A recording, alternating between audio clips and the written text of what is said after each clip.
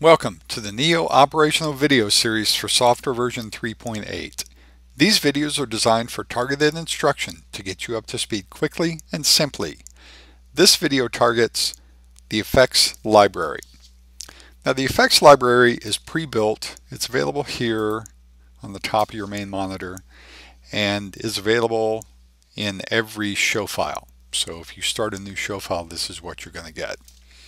I have pre-patched the first 100 channels just as a one-to-one for dimmers. I have patched 101 through 120 as PL4 LEDs, and I have patched 201 through 210 as Verilight VLZ profiles, just so we have some conventionals, some LEDs, and some movers for which to look at the effect library. Alright, so the first thing I'm going to do is grab channels 1 through 20. Notice I'm not giving them a level. There's a reason for this, which we'll discuss in a bit.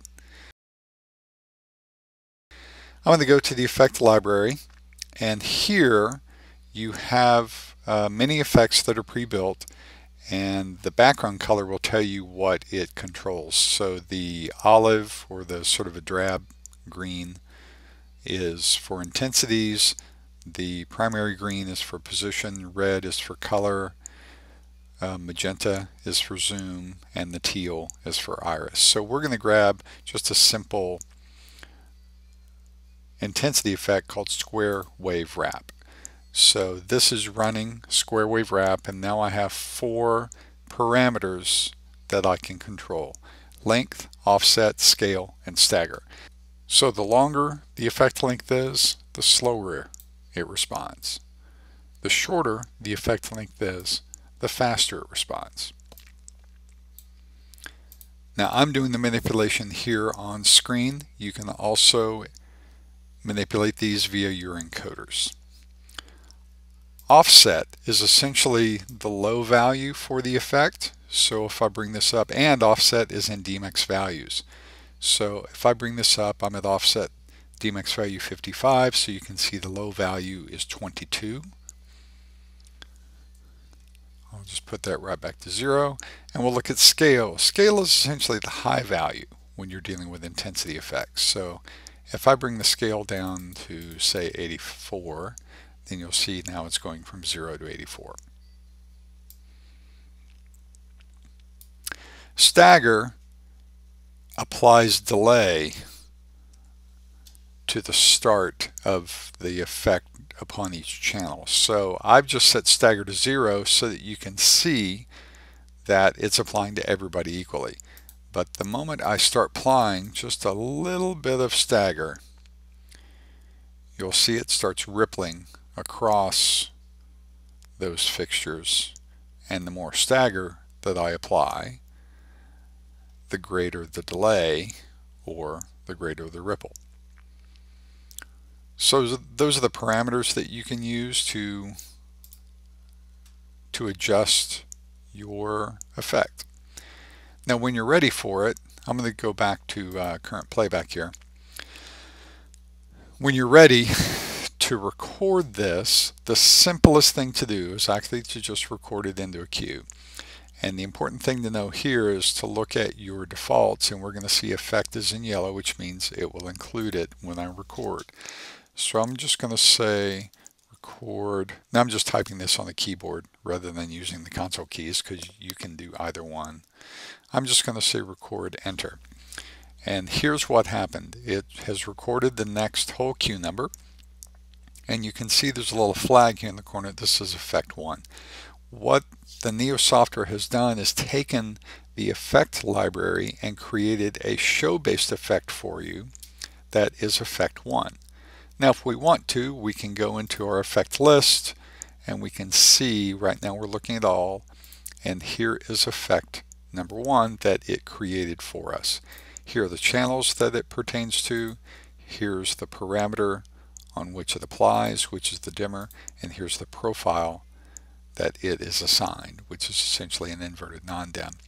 So all of this is customizable. You can adjust it manually if you wish. You can also adjust the length, DMX offset, scale, and stagger. But we're going to leave this as is for the moment. And what I'm now going to do is bring up some other channels, and I'm going to record the next cue. Notice I just did REC instead of REC-ORD because that is a legal shortcut. And I can see that I have Q2, and if we'll notice, effect 1 is still running and it is still tagged in the queue. Why would that be? It's essentially a tracking function. The effect is still going to be running until you give it an instruction not to. So you can continue writing cues, the effect will still be there. Also notice we have a new color to talk about. Channels that are manipulated by effects always have a gray background with a white level. White level meaning instruction. And the next thing that we could do is look to the library effect control, where you can see you've got your parameters to manipulate. But we also have a new tab called Cue Effects. So this will show you all of the effects that are running. And let's say we're at a point in the cue list where we're ready to stop this and have the next cue essentially fade or stop the effect. So I'll hit stop.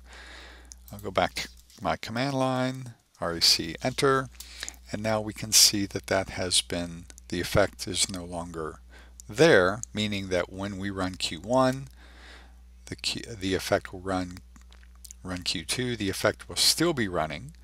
With Q3, the effect will stop and it will fade in the Q time. So that's an introduction to intensity effects. Using the effect library, we're now going to look at colors. So I'm going to grab channels 101 through 120. We will go to the effect library and I will turn on sine wave. And so it's doing a sine wave, and I say, you know what? That's not what I want. So I'm going to go back to the library. I'm going to turn it off, go back to the library, and I'm going to pick up rainbow chase. And I say, that's what I want. Now here we'll probably want intensity so that we can see the output on stage. And there we have that. Again, I'll go to library effect control, where you have length, offset, scale, and stagger. I'm going to recommend you just play with this as needed. At this point, offset and scale, instead of being the low and the high value of intensity, are going to be the beginning starting point of the cue, and the scale will be how far it is allowed to go on the hue scale to give you a range of colors. So you can limit that by increasing offset and decreasing scale.